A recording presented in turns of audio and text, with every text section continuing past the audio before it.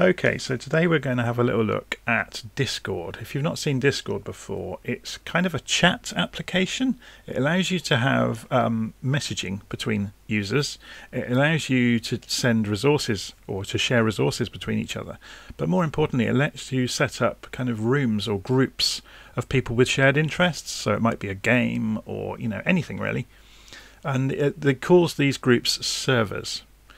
So first of all, we need to either log in the browser, because Discord will work either in a browser or there's a client you can download that's a little bit more powerful.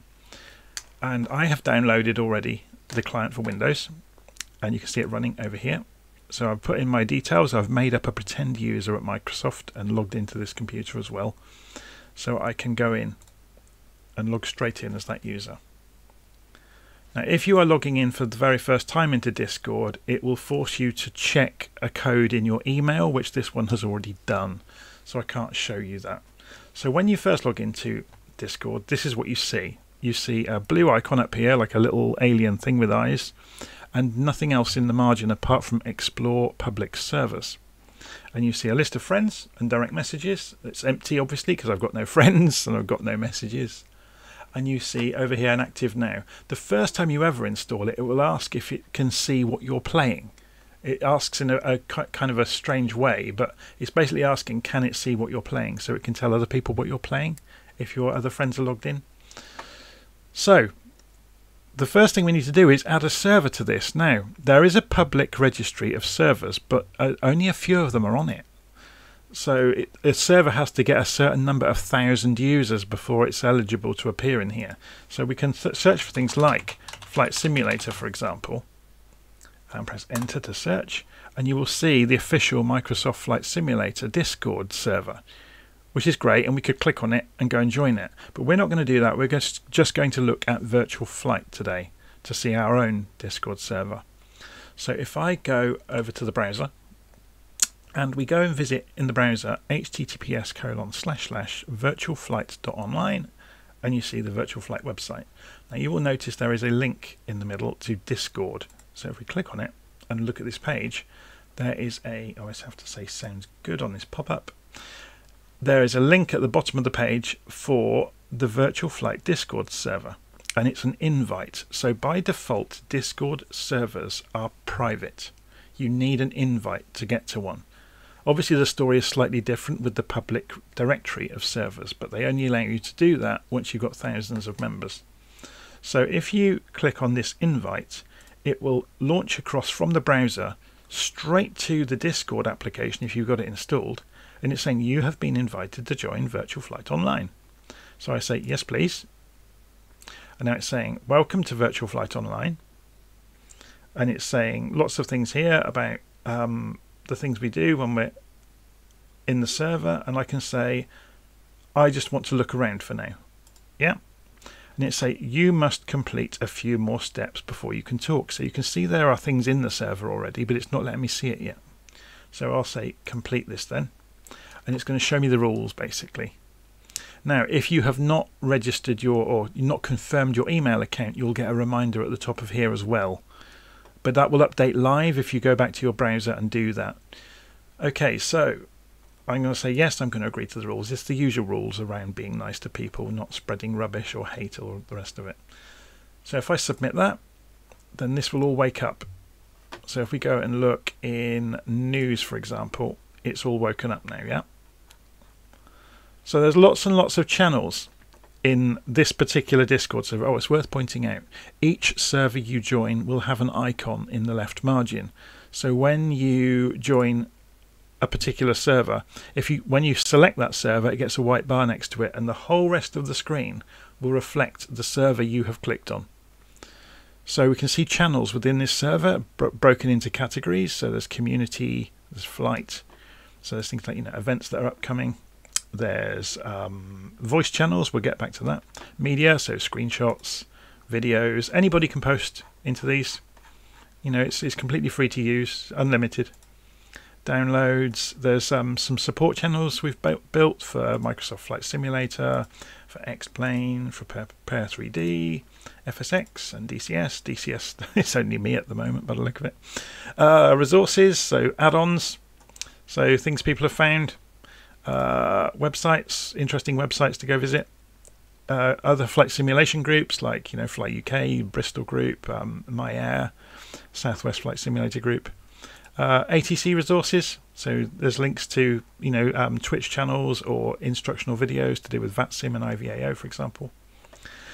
But yeah, perhaps most interesting, there are voice channels.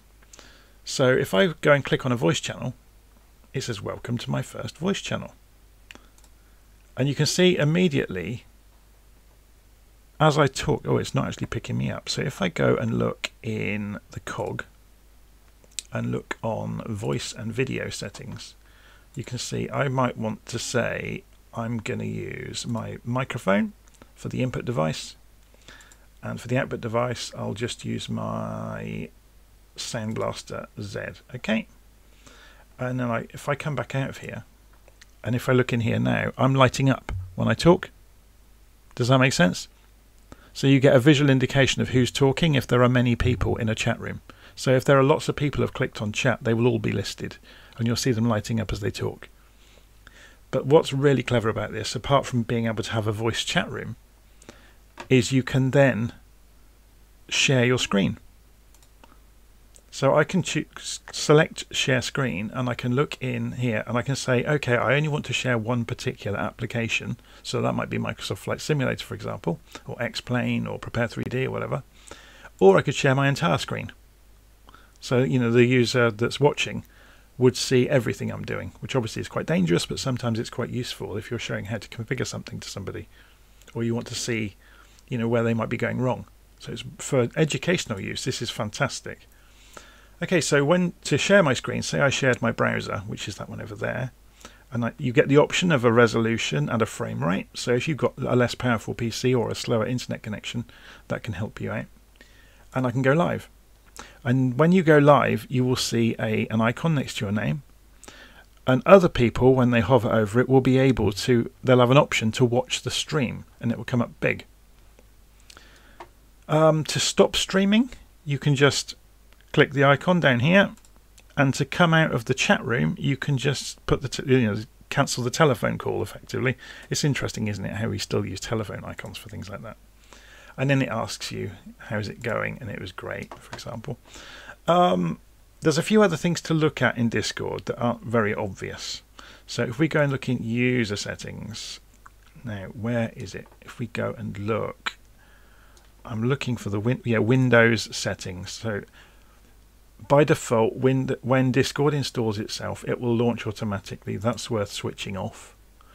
And also it will minimize to tray when you close it. That's worth switching off, so you know when it is closed. Okay. So that's all we need to do. So yeah, this is Discord. It's a fantastic resource for a community to use to keep in touch with each other. It's worth saying when you join a server, it posts into here that you have joined, so it makes some flippant little comment. So yeah, you made it, for example, Fred Blogs, which just lets others know that you've arrived. And typically I or somebody else will say hello when you come in, or within a few hours somebody will pop in. If you look over on the right hand side, you can see the other people that are members of this server, and there's a few of them that are online. That doesn't mean they are in this server at this moment, it just means they have Discord running. So you could private message them and they would see it light up on this icon up here that's outside of the server, which is your kind of home screen where you can see direct messages that have been sent to you. Within here as well, you can add friends. So if you know their full name, you can put their name in. It's worth saying, to find out what your name is, if you go and look in user settings, is it, and my account, how do we get that? How do we find out our full name? Do we do it up here? Interesting. So if I click on that, that copied my username. If I paste it in there, yeah, I get the full name. It's interesting that it doesn't show us it very readily. User settings, appearance. Is there no link for the account here? Apparently not. My account, streamer mode enabled. Yeah, that's nothing to do with that. Okay, Well, I'll leave it at that anyway. So yeah, go and try out Discord. We use it for group flights, so obviously we can all sit in the flight channel and chat away while we're flying. The idea of having chat and flight is if you were doing a flight with several people and somebody wants to have a conversation, they could just jump across to the chat channel, have their conversation, then come back to the flight channel. Okay, so I'm going to leave it there.